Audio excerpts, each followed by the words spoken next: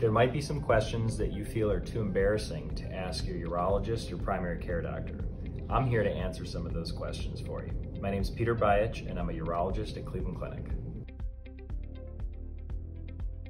Well, if this is something you've had your whole life and it doesn't get in the way of function, then it's not concerning at all. But if you've developed a curvature later in life, particularly after an injury, or if it's been associated with other changes in your sexual function, like more difficulty having sex, pain, or more difficulty getting or maintaining an erection, you might have a condition called Peyronie's disease. If you think you might have this condition, you should schedule an appointment with a urologist for further discussion.